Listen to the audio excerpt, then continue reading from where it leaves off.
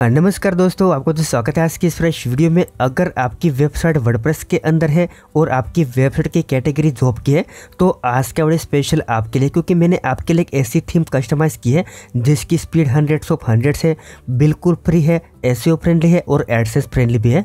तो आज का वीडियो देखते रहे। आज की वीडियो देखने के बाद आपको ये थीम बिल्कुल फ्री में मिल जाएगी। तो ये सब के बारे में जानने के लिए और थीम पाने के लिए वीडियो देखते रहिए। तो देखिए, वीडियो स्टार्ट करने से पहले सबसे पहले तो आप लाइव डेमो देख लीजिए। इसके बाद मैं आपको बताऊंगा कि आपको ये थीम किस तरह से यूज़ करनी है।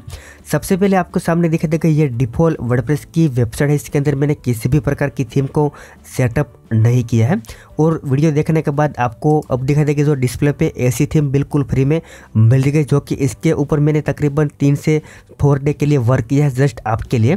तो ये थीम आपको वीडियो देखने के बाद मिल जाएगी।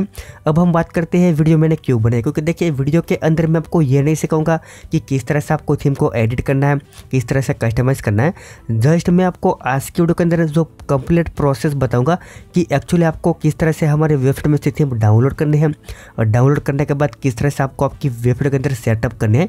क्योंकि पिछली बार मैंने जब ब्लॉगर की थीम आपको बिल्कुल फ्री में कस्टमाइज दी थी तो इसके अंदर बहुत ही सारे यूज़र को प्रॉब्लम आई थी कि हम सेटअप नहीं कर पा रहे हैं, हमें ये प्रॉब्लम हो रहा है। जो काफ़ी सारे ब्लॉगर के अंदर ये अपलोड नहीं हो रही थी।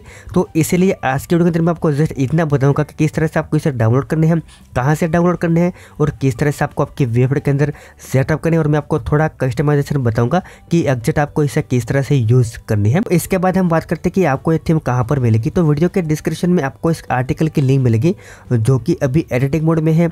ये इतने टाइम के बाद ऑटोमेटिक वीडियो और आर्टिकल ऑटोमेटिक पब्लिश हो जाएंगे।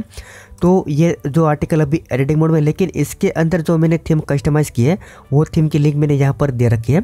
तो सबसे पहले तो मैं आपको इसे डाउनलोड करके देखूंगा, इसके बाद हम हमारी वेबसाइट के अंदर अपलोड करेंगे। तो सिंपल यहाँ पर लिखा होगा वर्डप्रेस जॉब थीम और इसके सामने लिखा होगा डाउनलोड ना। इस पे जस्ट आपको क्लिक करना है, इसके बाद आपको सेव पे क्लिक करना है। इस थीम को मैंने पूरी तरह से कस्टमाइज़ किया, इसके अंदर आपको कुछ भी नहीं करना, लेकिन मैं आपको ये बताऊँगा कि किस तरह से आपको एक्चुअली इसे यूज़ करना है। थीम डाउनलोड करने के बाद आपको जिस वेबसाइट के अंदर सेटअप करना है इस वेबसाइट के अंदर आपको लॉगिन करना पड़ेगा। तो देखिए सक्सेसफुली हमारा डैशबोर्ड ओपन हो चुका है। तो इसके अंदर जो अभी करंटली थीम है वो डिफ़ॉल्ट थीम है, तो इसे हम चेंज करेंगे यानी कि कन्वर्ट करेंगे। तो सबसे पहले तो आपको जाना पड़ेगा अप्रियंस, इसके बाद थीम पे और वहाँ जाके सिंपल आपको ऐड न्यू पे क्लिक करना है। अब देखिए यहाँ से डायरेक्टली आपको इसे अपलोड करना है, क्योंकि ये थीम की साइज़ बहुत ही कम है और इसी जो इसका यही रीज़न है कि मैंने आपको ये थीम सजेस्ट की है, क्योंकि इसकी स्पीड भी बहुत ही अमेजिंग है, 100 डेस्कटॉप के अंदर और मोबाइल के अंदर 97। तो आपके लिए बहुत ही अच्छी बात हो सकती है। इसके बाद अपलोड थीम सूज फाइल और यहाँ पर आपको जो रिसेंटली आपने डाउनलोड किया थीम को आपको यहाँ पे सिलेक्ट करना है और इंस्टॉल पे क्लिक करना है। तो थीम आपके वेबसाइट के अंदर सक्सेसफुली इंस्टॉल हो जाएगी। इसके बाद सिंपल आपको इसे एक्टिव करना है, तो आपके अंदर ये थीम एक्टिव हो जाए, आपकी वेबसाइट के अंदर ये थीम सक्सेसफुली एक्टिव हो जाएगी। तो देखिए सबसे पहले हम बात करते हैं थीम का नाम क्या है। थीम का नाम है फ्रंटायर और ये बिल्कुल फ्री है, वर्डप्रेस पे भी अवेलेबल है, वहाँ से आप डायरेक्टली बिल्कुल फ्री में इसे यूज़ कर सकते हो। लेकिन मैंने ये आपके लिए बहुत ही अच्छी तरह से कस्टमाइज़ किया है। तो सिंपल ये बिल्कुल फ्री है, लेकिन देखिए इसका जो डिफ़ॉल्ट लेआउट है वो कुछ खास नहीं, लेकिन मैंने आपके लिए बहुत ही अच्छी तरह से इसे कस्टमाइज़ किया है। तो जैसे आप थीम जो आपकी वेबसाइट के अंदर अपलोड करके एक्टिव करोगे तो आपकी वेबसाइट का लेआउट ऑटोमेटिकली चेंज हो जाएगा। तो जस्ट यहाँ पे रिफ्रेश करके चेक करते हैं। तो देखिए जैसे हमने रिफ्रेश किया तो यहाँ पर आपको दिखा देगा कि यहाँ पर ऑटोमेटिकली हमारा लेआउट चेंज हो चुका है। देखिए यहाँ पर आपको दिखा देगा कि जितनी भी हमारी जॉब्स है इसकी लिस्टिंग, और यहाँ पर मैंने जो इस बार क्लिक हियर लिखा है वहाँ पर मैंने न्यू विंडो लिखा है और यहाँ पर मैंने रखा है न्यू टैब और इसके अंदर मैंने ब्लैंक रखा है, क्योंकि कई बार ऐसा होता है कि बहुत ही सारे यूज़र एक ही साथ बहुत सारे पोस्ट ओपन करते हैं। तो जितनी बार यहाँ पर क्लिक करेंगे इतनी बार नया विंडो ओपन होगा, ओवरराइट नहीं होगा। तो ये आपके लिए बहुत ही अच्छी बात होगी, इस केस में आपको बहुत ही ज़्यादा पेज व्यू मिलेंगे। तो ये हो गया थीम इंस्टॉलेशन।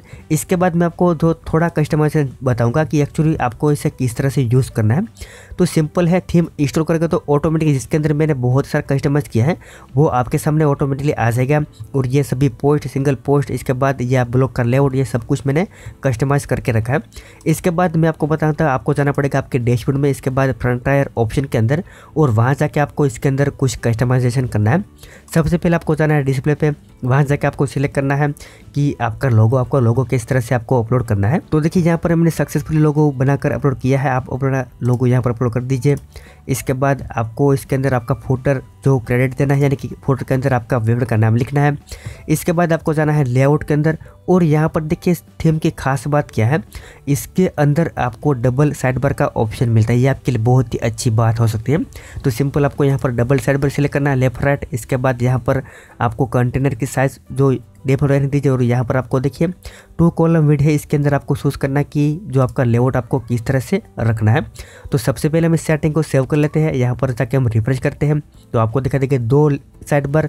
इसे यहाँ पे आपको डिक्रीज करना है या इंक्रीज करना आप कर सकते हो। जैसे कि देखिए यहाँ पे आपको दिखा देगा कि जो यहाँ पे इस तरह से इसे इंक्रीज डिक्रीज कर सकते हो। जैसे कि यहाँ पर मैं आपको दिखाता हूँ, देखिए इस तरह से, और यहाँ पर हम और भी इसे डिक्रीज कर देते हैं 75 इस तरह से। और आपको सिंपल इसे सेव करना है और यहाँ पर आपको इसे रिफ्रेश करना, तो आपको पता चलेगा कि एक साइड बार ऑटोमेटिकली जो छोटा हो जाएगा और आपका जो पोस्ट का लेआउट है वो बड़ा हो जाएगा। इसके बाद इसके मुताबिक अगर आपको और भी यहाँ पर आपको इंक्रीज डिक्रीज करना है तो यहाँ पर आप कर सकते हो। जैसे कि 20 रख देते हैं, 20 परफेक्ट रहेगा। इसके बाद एक साइड बार का लेआउट 15 रखते हैं। सेटिंग सेव करने के बाद यहाँ पर एक बार रिफ्रेश करके हम चेक करते हैं तो देखिए आपको दिखेगा कि साइड बार की विड्थ ऑटोमेटिक यहाँ पर इंक्रीज हो चुके हैं। तो इस तरह से आप इसके अंदर 2 साइड बार का भी ऑप्शन रख सकते हो। ये मुझे अमेजिंग थीम लगी, और जितने भी मेरे फ्रेंड सर्कल के अंदर जो की वेबसाइट है वो लोग यही यूज़ करते हैं। और इसका ओपिनियन लेने के बाद मैं आपको बता रहा हूँ कि ये आपके लिए परफेक्ट हो सकती है, SEO फ्रेंडली और एडसेंस फ्रेंडली। बाद हम बात करते हैं सिंगल पोस्ट की। तो आपको जस्ट इतना बताना है कमेंट्स करके कि आपको इसके अंदर और क्या कस्टमाइजेशन चाहिए। तो मैं ये थीम का दूसरा पार्ट आपके लिए अवेलेबल करवा दूंगा, वहाँ जाके बिल्कुल फ्री में आपको ये भी मिल जाएगा। तो जितना हो सका मैंने ट्राई किया इसके अंदर कस्टमाइजेशन करने की, जॉब लिस्टिंग करने की।